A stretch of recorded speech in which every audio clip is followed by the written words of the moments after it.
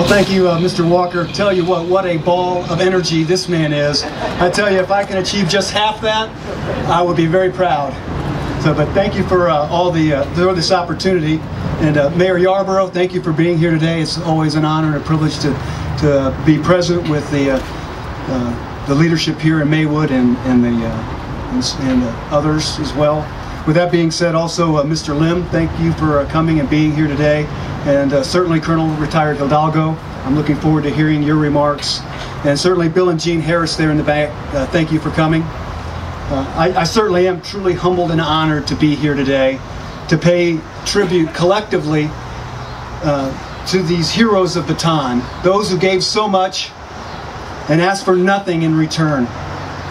And it's altogether fitting that we are here today on this 10th anniversary of the terror attacks of 9/11. Just as it was with Pearl Harbor, 9/11 pushed us into war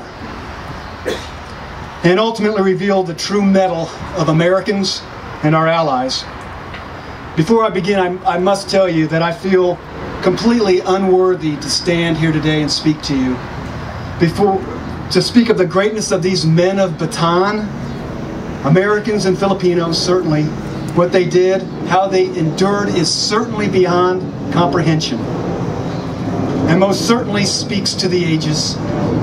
And to have the privilege to pay tribute to the soldiers of Company B, 192nd Tank Battalion, soldiers in direct lineage of the 33rd Infantry Brigade Combat Team, the unit that I have the pleasure and privilege to serve now, it just gives me great pause. Company B, 192nd, these truly were Maywood's finest. Boys that went to school just down the street, blocks from here at Proviso. They went in the National Guard. They drilled just down the street off of Madison years ago.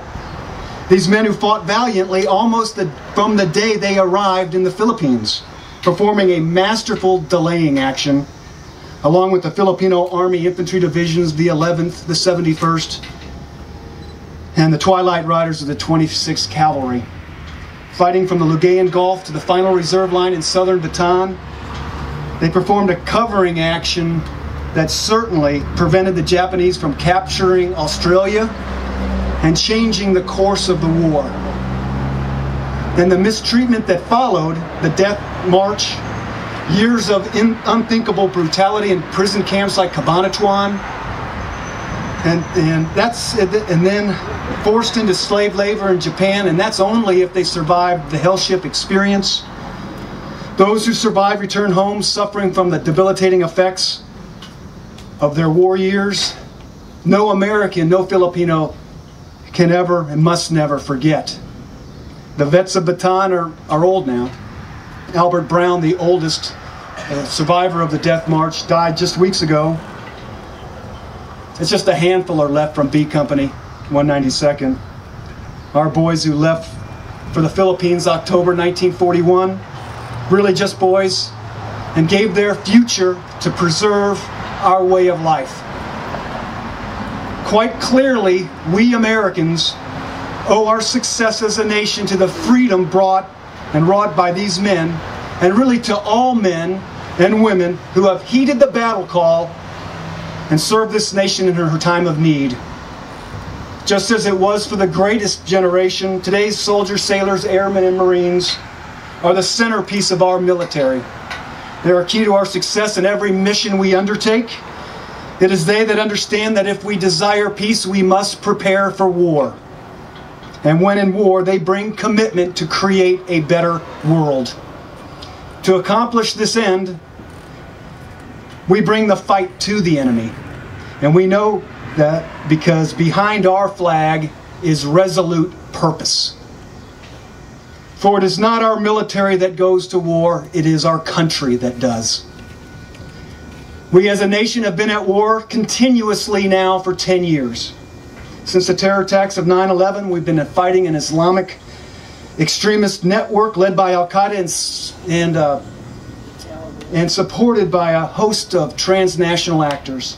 Acts of terrorism are acts of war, which must always be countered by deliberate and persistent military response. That's what we in the military do, That's what we do in the 33rd Infantry Brigade Combat Team. That's what the 192nd Tank Battalion did in Bataan. But that persistent military response comes at a high price in both blood and treasure. No one knows this better than the men and women whose boots are on the ground right now fighting the long war. We have lost more than 6,220 men and women, 232 from Illinois and 18 from my brigade. The cost is high, very high. And while the public may take note by flags held at half-mast, his brothers in arms now see an empty seat at the mess hall, or now a man short on their gun truck, or they're short on their fire team, and all are certainly challenged by his ever-present spirit for years to come. Just as it was in Bataan, this reality of war is not new. It just is. The nature of war never changes. The best news I think I received in the last 10 years was a call I received from my son on May 1st this year. He called me up and he said, "Dad, did you hear the news? We got him. Osama bin Laden's been killed." And as I watched the television coverage and I spoke to my children and I heard in their voices, it had dawned on me that for most of their lives they've been living under a dark shadow cast by this mass murderer, this killer modeled after the likes of Hitler and Stalin. And I saw the relief in their eyes, and I immediately gave thanks to all those that have fallen in this fight. So much can be said about a country, our country, that will always persevere, ensuring good prevails. It was not a pacifist rhetoric that got Osama bin Laden. It was SEAL Team 6. We must continue to look ahead, and we must continue to be resolute. Of course, we cannot be absolutely certain of what the future will look like, but we do know it will be exceedingly complex and it will be unpredictable. We also know that evil exists in this world. That's not going to change. And we also know that Americans and our allies must always fight evil.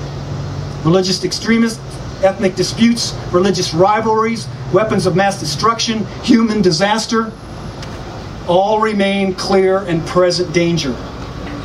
And that our military forces must respond. As General Casey, retired former chief, he said it will be an era of persistent conflict. He couldn't have been more correct. We also know that our enemies, whatever shape or form they may come in, will be armed, they'll be trained, they'll be equipped, and they will be very inspired. And yes, they'll want to win. But we will not let them. We will prevail because we are the best trained, best equipped, best led, the mightiest army, the mightiest military in the land. That I can assure you, and that will never change.